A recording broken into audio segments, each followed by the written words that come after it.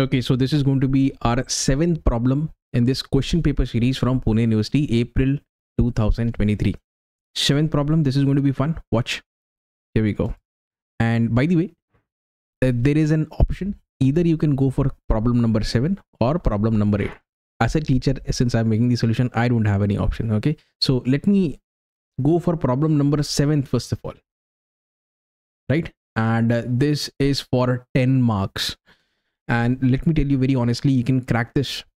You can make the entire drawing in less than 20 minutes. To be very, very honest, very, very comfortably. This is based on a hexagonal pyramid, whereas the last problem is based on a pentagonal prism. Now, given a choice, you should go for problems which are based on the parallel line method, because they're relatively easier than the radial method. Okay, then the radial development, should I say this? In radial development, you've got cone, you've got pyramid, whereas in case of parallel line development, you've got a prism and cylinders. So they are relatively easier to construct. Okay, all right. Let me read the question first. So there happens to be a hexagonal pyramid of base 30 mm and axis 75 mm, 30, 75. Remember, resting on HP. It is resting on HP with side of the base parallel to VP. Side of the base parallel to VP. It is cut by a section plane perpendicular to the VP and inclined at 45 degree to the HP, and also bisecting the axis of the pyramid. Draw the development of the lateral surface of the pyramid. Wonderful. Let me take you to the solution, and here we go. The first thing is, there is a hexagonal pyramid. The base is 30 mm. Where is the base? Sir, this is the base. How many sides are there? Sir, there are as many as 6 sides. Why? Sir, because it is a hexagonal pyramid. That's the reason. Secondly, the axis height is 75. Sir, where can we see the side? Here it is. Right from the topmost point, that is the apex, to the center of the hexagon. This height is the axis height of the pyramid, you can say, or is the this may also be referred to as the axis length. Right? That is 75, and this over here is 30. Where is it resting? Sir, it is resting on HP, with its base on HP. Now, you need to imagine, if this is resting with its base on HP, from where will you be able to see the true shape of the base? From where will you be able to see the true shape of the base? Sir, it can be seen from the top. Therefore, you have to begin with the top view. Okay, and in the top view, you are going to obviously see the hexagon. I will show you 3 different top views. Please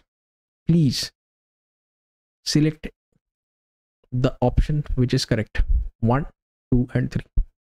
Which one would you choose and which ones will you reject with proper justification?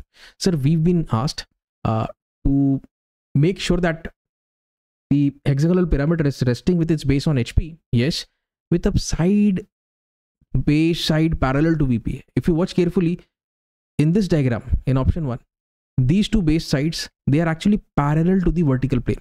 Okay, since they are parallel to XY, that's why they are parallel to VP. That's the idea. But sir, in this case, in option number 2, sir, this is one of the base side is perpendicular to the XY line. That means it is perpendicular to VP. Sir, this also happens to be inclined. This also happens to be inclined. This is again perpendicular. So rejecting, we have to accept this. The reason being very simple. Base has been kept parallel to VP, and here there is some kind of inclination. There is some kind of inclination with XY or with the vertical plane. This is alpha. This also has got to be alpha. This also has got to be alpha. And about as far as these are concerned, these, and then if you can extend this, you can extend this. I mean, all of these edges, they are making some angle with the XY line, which means that they are making some angle with the vertical plane. Okay, only the base edges. Only the base edges. Anyway, so we are going to go with option number 1. This is how you need to start your diagram. Please remember, all the sides of the base are 30 millimeters in dimension. Let's go for it. Start by creating a simple hexagon this way. Okay, name these corners are 1, 2, 3, 4, 5, 6. Join 1 with 4, 3 with 6, and 5 with 2. This is your apex, or top view of the apex, you can say. Now let's take a look at this arrangement from the front. This is how it goes. And if this is 1, this has got to be 1 dash. 2 and 6 are on the same line. So we can call this 2 dash and also 6 dash. Let me write this very properly. Then your axis length is 75 millimeters. So draw a line in the form of axis. Remember, dash, dot, dash, dot. Done. Connect these points to the apex. So what you have just done is this 1 O, that is 1 dash O dash in front view, 2 O in top view, 2 dash O dash in front view, this way. I hope this is clear to everyone. Okay. Secondly, we also have been given information regarding the section plane, and the section plane is such, let me give you, section plane is such that it is perpendicular to the vertical plane, but at the same time it is inclined to HP, and the angle of inclination has been given as 45 degree. So let me just give you a brief idea as to how the section plane has been oriented. Okay, now just take a look at this. Just a second.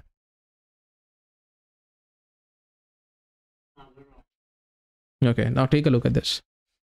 Let's say this is the section plane with which we are going to cut this pyramid. Okay, now if I keep it like this, what is going to be your definition? So right now, as far as we can see, it is parallel to HP, but if we consider your face as the vertical plane, then it appears as if this is perpendicular to VP. Okay, perpendicular to VP. Now, sir, it is still perpendicular to VP, but inclined at a certain angle to HP. This angle has been given to you. How much is this angle, sir? That is 45 degrees. So when you guys are looking at this from the front, this is the edge view of the cutting plane, edge view of the section plane, whatever you may call it. Correct? Okay. So now you have to create a cutting plane or a section plane over here. And this section plane is such that it is bisecting this axis. So the axis length was 75. So this distance is going to be half of 75. That is 37.5 and 37.5. Done. Okay. So this can be done very easily. Let me just give you one more example. You can keep your protractor over here. Keep it like this. Then at an angle of 45 degree, make a point, small dot, and then pass a line through it. Again, since this is a section plane, so there are certain rules that you guys need to follow. Take a careful look. The part of the cutting plane which comes inside the hollow solid, keep it hidden, keep it, thin, and the part which is outside, keep it thick. Okay, there should be a clear cut difference between both. Okay, sir. So far so good. Now what? Now if you watch this, there is only one slant edge over here. Agreed, sir. So there is going to be one cutting point. This has got to be A dash. Sir, there are as many as 2 slant edges over here. Name them. Sir, one is O dash 2 dash, while the other is O dash 6 dash. O2 is at the front and O6 is at the back. So there are going to be as many as 2 cutting points. One of them is going to be B dash, while the other is going to be C dash. So what we'll do is I'll simply write them down. A dash. Okay. I've projected all of these points down below. Don't worry. This is A dash, B dash, C dash. A dash is here. Similarly, this is B dash, B. This is C dash. That's C. Similarly, this is D dash and E. So D is over here and that's E and that's F. Okay. Now you can join all of them, right? Please don't hatch this portion. You don't need that. What we're interested in is creating the development, and development is created from the front view. You just need to focus here on the front view only, right? Wherever the top view references is required, I'll let you know. Draw straight line from O dash. Let's say this point is O. Now you need to decide which slant edge over here is giving you the true length. Okay. The axis length has been given to you as 75, but do you have any information about the slant edges? No, sir. You need that information. How will you extract that information from this drawing? Let me tell you. Observe which slant edge, O6, O5, O4, all of these are slant edges. Please observe which slant edge is parallel to XY. Sir, O2 is inclined, O3 is inclined, O5, O6, all of them are out of the picture. Sir, only O1 is parallel to XY and also O4 is also parallel to XY. So if these 2 slant edges are parallel to XY, indirectly, I can say that they are parallel to vertical plane. Can I? Yes. Okay. So whenever you see a line's top view parallel, I mean, what are all of these? These are lines. If the top view of a line is parallel to the VP, that means its front view is going to show the true length. This is the true length. This also is the true length, right? Now what you need to do is take a compass, round, keep pencil leg at 1 dash, steel end over here. Now with O as the center, cut an arc like this, right? Now what to do? Listen to this. Once you've made the arc, the next thing to do is, watch.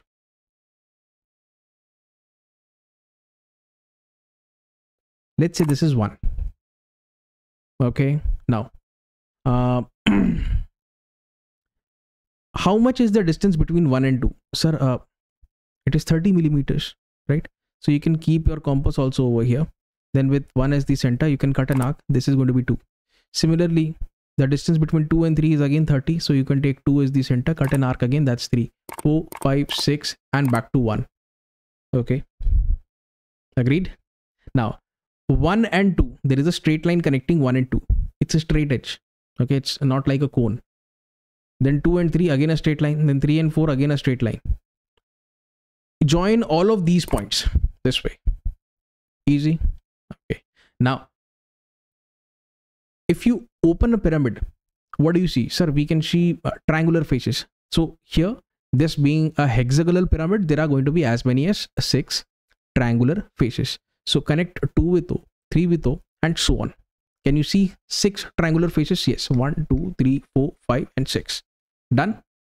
Now the time has arrived to shift all of these points over to the development. This can be done very, very easily. Let me show this to you. Take a look.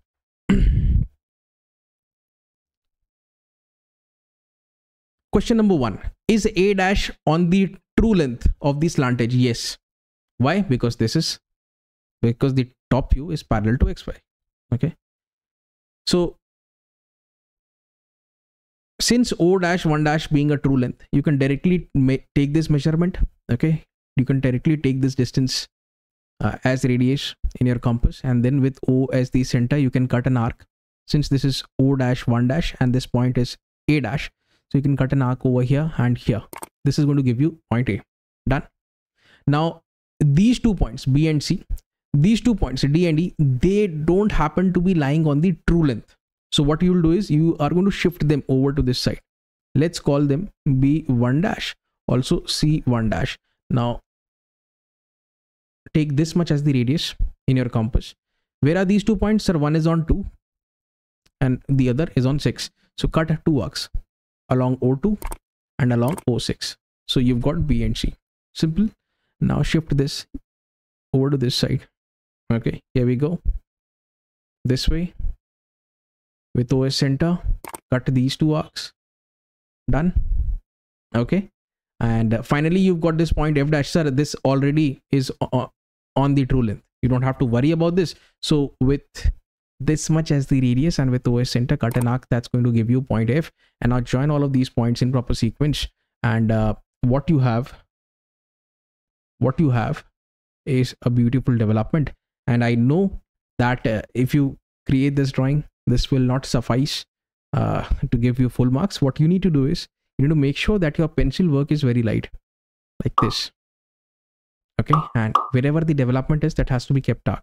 This is how you need to approach it. And also the dimensions are missing. And let me put the dimensions in this fashion. One dimension which I forgot was this one. There was no direct information, but it was given in the question that the cutting plane is going to bisect the axis into 2 parts. Okay, so this has to be given as 37.5. Done. And yeah, we are pretty much done. Since this is a hollow solid, the actual diagram would look something like this. This is in color. You don't have to do this. This is just my own curiosity. This is how it would look. No need to do the hatching over here. Okay, since this is a hollow solid. Khokla hai andar se. There's nothing inside it. Okay, only the faces, right? This is exactly how you need to approach such questions on development. I hope this has given you a lot of insights.